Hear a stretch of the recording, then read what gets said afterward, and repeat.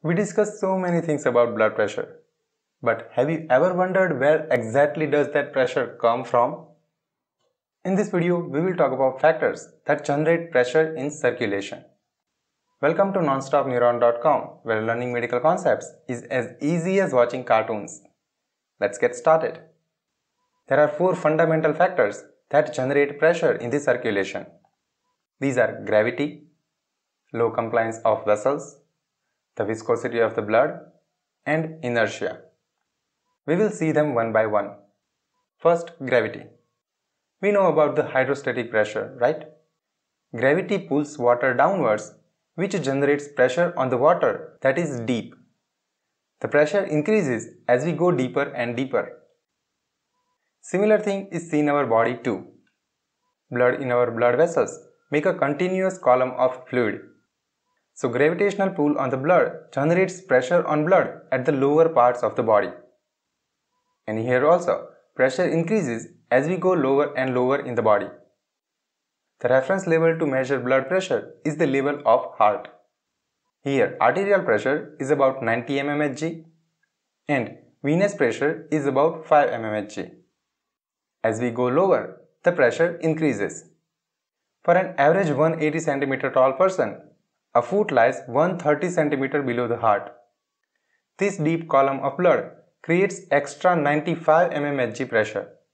So at the foot, arterial pressure is 90 plus 95 is equal to 185 mmHg and venous pressure is 5 plus 95 is equal to 100 mmHg. As we go above the heart, the pressure decreases. The top of the head lies about 50 cm above the level of the heart. Because of this, the pressure here are about 37 mmHg less than at the level of the heart. So arterial pressure is 90 minus 37 is equal to 53 mmHg and venous pressure is 5 minus 37 is equal to negative 32 mmHg. Yes, negative, because the pressure at the head is lower as compared to the reference pressure at the level of the heart. Now, although the absolute pressure at different levels varies, the driving pressure for blood flow is uniform for the entire body. For example, at the level of the heart, arterial pressure is 90 mmHg and venous pressure is 5 mmHg. So driving pressure across vascular bed is 95 minus 5 is equal to 85 mmHg. At the foot, this pressure is 185 minus 100 is equal to 85 mmHg, same as the level of the heart. And for the head, it would be 53 minus negative 32, again 85 mmHg. Thus, driving pressure is uniform throughout the body. Now of course, all of this is for standing position only. When a person is lying down, the height difference from the heart is negligible. So the entire body is assumed to be at the level of the heart and gravity does not produce much change at different levels of the body. Another exception occurs at the veins of the limbs even in standing position. They have one-way valves that allow the blood to flow only upwards. When closed, they prevent the blood above the valve from producing pressure on the blood below the valve. It's like they break the blood column intermittently. Please note that I am showing these gaps only as a metaphor to emphasize the break in the blood column. In reality, the closed valve itself is the only gap in the blood column. So this was gravity. Now compliance of vessels. Compliance in simple words is the distensibility of a material. More compliant materials are more distensible, like balloons. As we feel air in the balloon, its volume increases. And as it is distending, the pressure inside does not rise much. On the other hand, less compliant materials are less distensible, like a tube of tires. As we feel air inside the tube, it does not distend much, but the pressure rises more. In terms of compliance, blood vessels range from being balloons to tubes. Vessels are more like balloons with high compliance.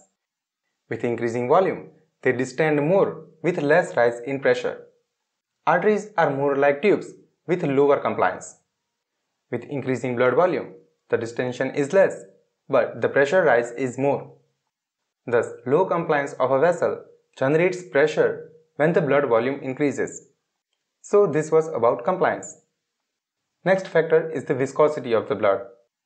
Viscosity in simple words is the resistance of a fluid for movement. When there is a flow, the blood resists to move due to its viscosity. This resistance generates pressure. The higher the viscosity, the higher the pressure. So this was about viscosity of the blood. Finally, we have inertia of blood and vessels. Here pressure energy is generated from conversion from other forms of energy in the blood. Let me explain. We know from physics that things tend to move from high energy to low energy state. Blood is no exception. As the blood is flowing through the vessel, it is in fact moving from high energy to low energy state. Now this total energy is made up of kinetic energy and pressure or potential energy. Interconversion between these two forms of energy can increase or decrease pressure. For example, when blood passes through a constricted vessel, its velocity increases. Here pressure energy is getting converted into kinetic energy. So pressure falls and velocity increases. In dilated part, velocity decreases. Here kinetic energy gets converted to pressure.